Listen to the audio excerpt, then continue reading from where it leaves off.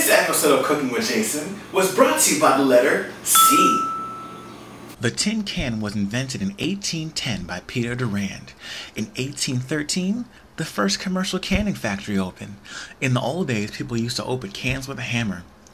When manufacturers started using lighter material, it paved the way for this amazing kitchen gadget. The first can opener was invented by Ezra Warner of Waterbury, Connecticut in 1858. To start off this recipe, you'll have to make a coffee syrup. 1 cup of coffee plus 3/4 cup of sugar. You will have to place this mixture on your stove and reduce over medium heat until it's lost half of its volume. You will need 2 15 by 10 inch jelly roll pans to make your almond sponge cake. Buttered and covered with parchment paper. You will need 8 eggs,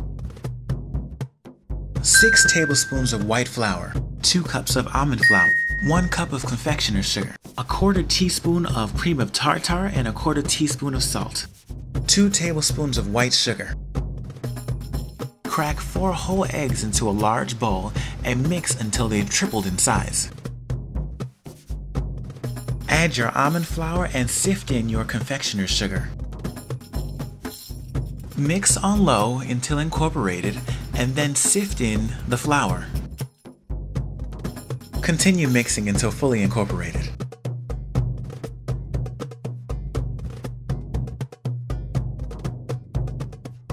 With clean beaters, you will have to mix your egg whites.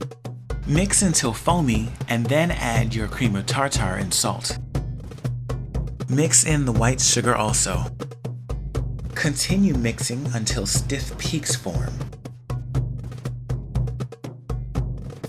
Fold in 1/3 of the egg white mixture. Then add the rest and fold in until incorporated. Divide the mixture in half and spread out evenly into the jelly roll pans.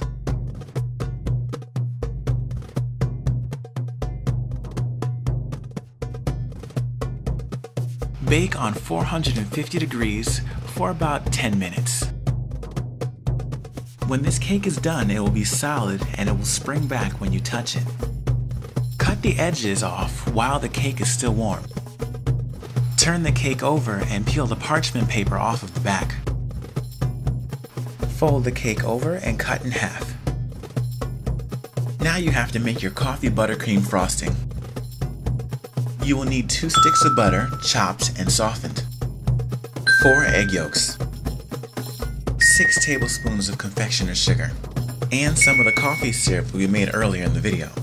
Add the egg yolks to a large bowl and then mix in 2 tablespoons of hot coffee syrup. Add your butter and mix.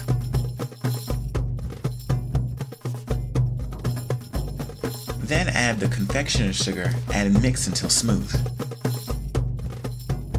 Finally, we will make chocolate ganache.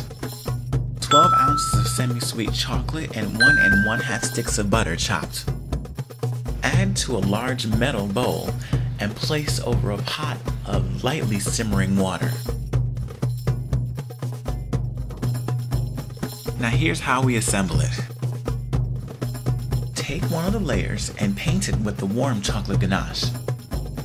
And flip it over. Paint with coffee syrup and buttercream frosting.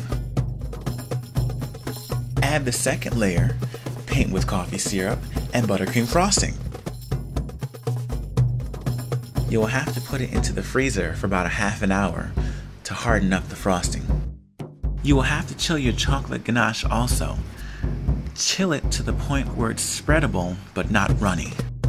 Spread the ganache, add another layer, paint with coffee syrup and buttercream. Add the last layer, paint with coffee syrup, and spread the rest of your ganache. Then back into the freezer for another half an hour.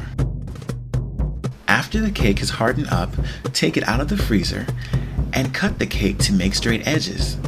This dessert tastes best when it's refrigerated for another 4 hours. Enjoy!